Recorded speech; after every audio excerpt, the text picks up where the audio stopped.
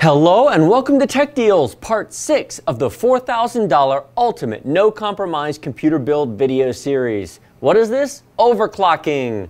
Now, if you are new to this series, all of the previous videos will be linked in the video description below. Part 1 was a parts overview, parts review. Part 2 was a long vlog explaining why this machine got built, what everything is being used for, the decision making behind the process, etc. Part 3 was the build. Part 4 was Windows installation with driver updates, BIOS updates, and firmware updates. Part 5 was Windows performance review, and Part 6 is overclocking. Coming up is going to be game performance testing. I'm going to be doing both one graphics card and two in SLI. Hard drive testing, SSD performance review. I'm going to be doing a video rendering test, 3D animation test. I'm going to be doing a lot of different videos on this. So if you're not subscribed, click that big red subscribe button down there and subscribe to get notifications of future videos. It doesn't cost anything, so click that button now. Now, if you haven't seen the previous videos, by all means go check them out in the video description below, but this video is all about overclocking. First of all, let me say up front that this video didn't turn out the way I was planning. My original intention for this video was to do this live. Start the camera, turn it on, go into the BIOS, change some settings, and go through it step by step. Run the automatic overclocking software, show you how that worked, and then take all that footage and edit it down into something watchable. I've now been out this for 7.5 hours. Yeah, that's not going to happen. In fairness, an hour and a half of that has been stress testing. I spent 6 hours messing with it, and it's now an hour and 39 minutes into ADATA 64 stress. And it's stable and the temperatures are great. So here's what we're going to do instead. I'm first going to start off and tell you what I recommend, what I think you should do. Then I'm going to tell you all the reasons why you shouldn't do all the other choices. Now, you're free to disagree with me and do whatever you want. Your computer, your hardware, do anything you want. I'll tell you what I did to get to this point after I tell you what I think you should do. So this is my recommendation. Having spent 6 hours running the software, trying different settings, trying different voltages, stress testing, having the machine crash more than once, playing around with it, here's the conclusion I came to. I believe that if you want this level of performance, if you want the 6-core enthusiast platform, the X99 with quad-channel RAM and all the features that come with this level of system, I believe that you should buy the ASUS X99-A2 motherboard or the ASUS X99 Strix gaming board if you want the RGB lighting. It's basically the same thing with a couple more features, Wi-Fi, RGB lighting, etc., different color scheme. I believe you buy the i7-6800K. Don't buy the others. That was explained in video number 2 as to why the others aren't a good value, but buy this one. Buy either a Corsair H100i or an H115i liquid cooler. Why the two? The H100i is 240 millimeter. It's two 120s. The H115i is 280 millimeter or two 140s. If you have a different case that doesn't support the 280 millimeter, then get the 100. It'll be fine. They're pretty close. But if you have room for the big one, then by all means get the H115i. Put them in the system and run it where I've got it, which is at 4.2 gigahertz. I've had this faster. I got about 30 minutes of stress test out of it faster, but too much voltage, and we'll talk about that in a minute. But before I do that, in case you don't want to watch this entire video, if you just want the answer, here's what I'm going to do. And all future videos you see on this computer will be at these settings. I am running at 4.2 gigahertz at 1.3 volts. This stress test has been running for over an hour and 40 minutes, and the CPU's average temp in ADATA 64 is 58.8 degrees. That's not hot. That is very reasonable temperature. My fans are running at 840 RPM. This is hardly even hot. The heat coming out of the top of the case, I have the radiator exhausting upward, is very minor. I mean, I could leave my hand here all day. This would not even warm up my coffee. No, you should not put your coffee on your computer, but the fans are running, well, they were at 840, now it's 900 RPM. It bounces between 840 and 900. The noise from this, very little. Now, sitting on the desk, I can hear it. I'm close to it. There are 6 fans, there's a radiator pump in here. It does make noise. Put this under your desk, very, very quiet.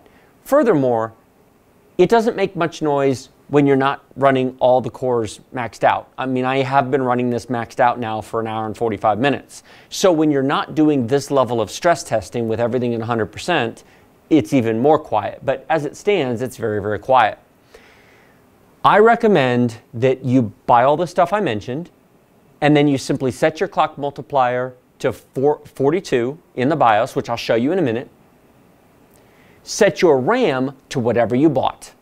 In my case, I bought DDR4-3000. I bought memory that was on the qualified vendor list for the motherboard. Everything synced up, the timings were all correct per the RAM. ASUS has actually tested this specific kit of memory in this system. It worked perfectly. We're running at 3000, no issue. Leave everything else on auto and be happy with your computer. It will run fine. The motherboard auto sets the voltage higher, and I have played around with this as well. I've raised it and lowered it. I've spent a lot of hours on this. What I've discovered is that while 1.3 volts uses a little more power and makes a little more heat than 1.22 or 1.25, not much, but it gives you a more stable system. It gives you a larger margin for stability, and with this level of cooling, heat is simply not an issue, and I am more interested in an absolutely stable system. So what I'm going to do now is I'm going to reboot the machine and show you the BIOS settings that I just mentioned, and then I'm going to talk about all the other things I did for 6 hours and why I don't think you should do them. But if you don't want to hear all that and you just want to know what I recommend, then you'll be done with the video at that point. So let's go ahead and stop this test. That got a whole lot more quiet. As soon as I took the load off the CPU, the pump quieted right down. The fans quieted down. Wow, what a difference. There it is, it's slowing down now. I can hardly hear it. That was quick. Okay, so we're going to do start, restart. Let me show you the BIOS settings. And here we are in the system BIOS. Now, the first page that comes up in the BIOS is easy mode. We don't want to use easy mode, we want to use advanced mode. Now, of course, if you buy a different motherboard, this is going to look different, but generally it operates on the same principle. You do have the option, and normally I would advise this. I use this on my own systems at home. If you come off to the left-hand side, the very far left side of the screen, you will see XMP mode. If you choose XMP mode, it sets your DDR4 to your memory, which in this case is 3000. The problem is it also changes some other settings, and this, I don't know if it's the RAM or it's unique to the X99 platform because I only have one of these, but after playing around with it, I don't recommend you use XMP. XMP, by the way, stands for Extreme Memory Profile. It's an Intel technology designed to have memory chips let the system know what they're supposed to run at. But the reason I don't recommend you use it is because XMP in this case changed the base clock to 125, and you don't want to do that. It messes with temperature reporting, it messes with Intel's power saving features. You have an overclockable chip, there's no reason to run a base clock of anything but 100. So I'm going to switch that back to disabled, and we're going to press F7 to go into advanced mode. Press the right arrow key once, and we're going to come over here to the AI tweaker. AI Overclock Tuner. You have 3 options, auto, manual, and XMP. We're going to put it into manual mode. You'll see here the CPU strap says 125. Don't do that. There's no reason to with a CPU like this. Set that to auto. Leave everything else to auto. Base clock is at 100. Come down to CPU core ratio. Sync all cores, which is what it should be set to, but if it's set to auto or anything else, set it to sync all cores. And then come down to the 1 core limit ratio. In fact, I'll scroll down just so you can see them all. What you want to do is you simply want to type a 42 in there and press enter. And it will change all of your cores to 42. 42 times 100 is 4200 or 4.2 gigahertz or 4200 megahertz.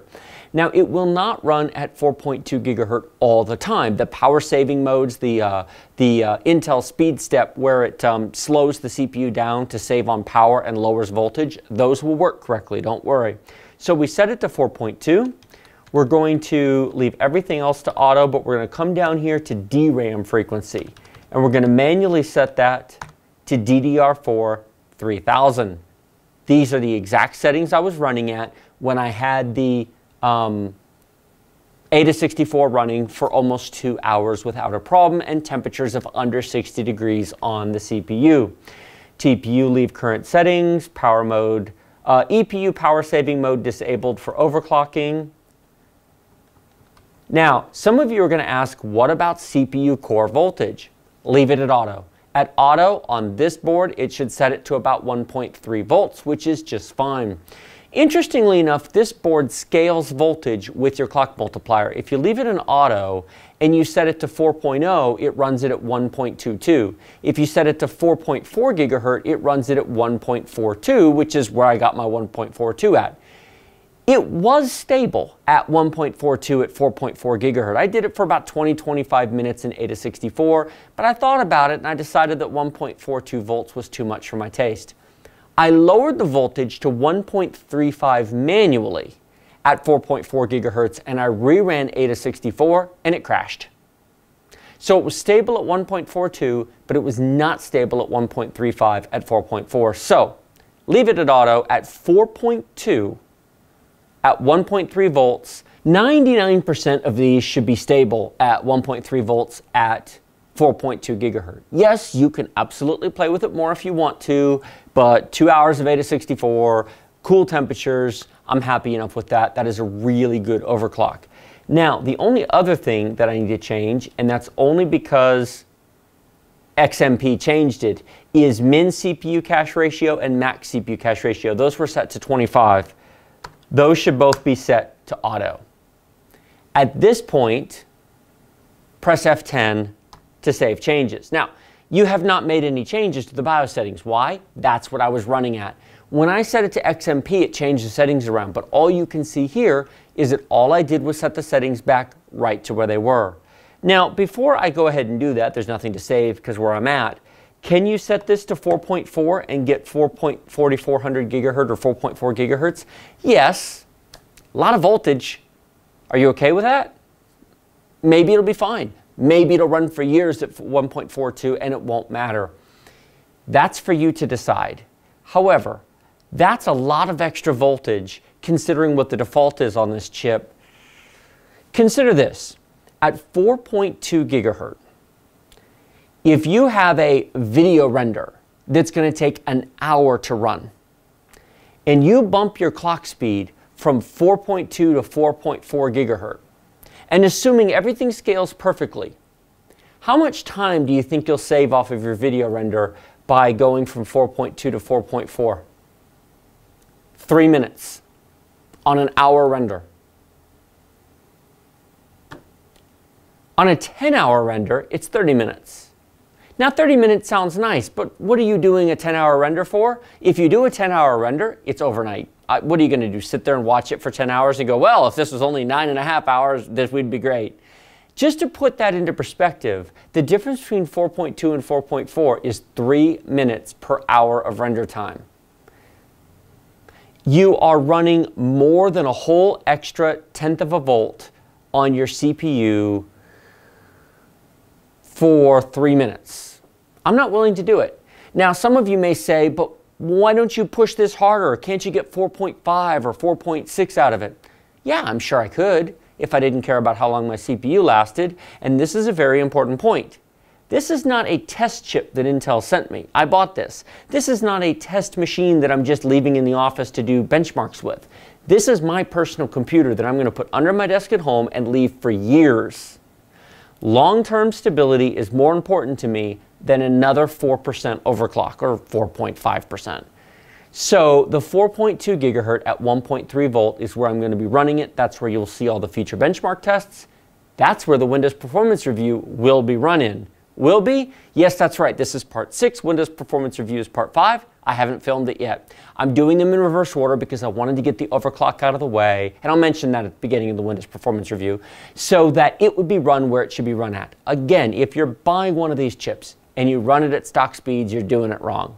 Seriously, there's no reason to spend this kind of money and get a 3.4 gigahertz CPU For all of my previous comments about how the i7 6800K is the best i7 choice, those are all assuming you run it at 4.2 gigahertz. If you run it at 3.4, then it isn't. So, as far as what else you should do, let me talk to you about the AI Suite 3, which I can't show you because I've uninstalled it now. I had it, I ran it, it crashed repeatedly, which is interesting because I've run it successfully on both of my i7s at home. But it was not run on Windows 10 Anniversary Edition, which was just released about a month and a half ago, and it's possible that's causing the problem. It's possible that some new driver or some new update with Windows is causing the problem and ASUS hasn't updated it yet. Or maybe it's just me. But I set everything back to the default. I set AI Suite with the automatic overclocking to run, and it got through 2 reboots, and then it just started crashing the machine. And it was crashing the machine at 4.0 gigahertz, not even a 4.2 or 4.4, and I don't know why. It runs fine on manual. The automatic overclocking software did not run. I uninstalled it, went back to this, and as you saw at the beginning of this video, it ran absolutely perfectly for almost 2 hours without any issue. And of course, if I do have any issues in the future, I will mention them in those videos and talk about it. But if you watch the Windows performance review and game performance reviews and video render tests and you don't hear anything else about a problem, 4.2, 24/7 without an issue, or at least 24/7 as it gets on my test bench. So I don't recommend, at least until an update occurs, that you run the automatic overclocking, and I would just do the settings that I put in there. What you do is up to you, but that's what I'm going to do, and that's what I think most people should do. Now, if you say you want to get the most overclock, if you say you want to understand what all these settings are, my lord, there are so many settings that you can come in here and tweak. If you go to overclocker.net, if you go to the forums, and I'll put a link to that, there's a huge 300+ page thread. Yes, I did spend time reading some of it on Broadwell-E in there. There are people who spend days overclocking their system to get the last 50 megahertz out of it. My time's worth more than that, quite frankly. I mean, if you've got nothing else to do and you think it's a game, if you find it fun to go through these settings to get your last 50 megahertz, knock yourself out. I'll put a link to that huge 300+ page thread at overclocker.net. There is a wealth of information. I don't believe that most of you should mess with it. Take the easy path, because let me tell you, when you change these couple of settings, 2 hours, stable run, 58.8 degrees after an hour and about 45 minutes, on ADA64 on a full run. And you can test your own system as well. I'll put a link to ADA64 in the video description below. You can go download a 30-day trial and run it yourself and see how well it runs. So, did you like this video? Click like. Did you not? Don't. Remember to subscribe to my channel with the big, huge red button right down there. Questions, comments, thoughts will be in the comments section if you leave them.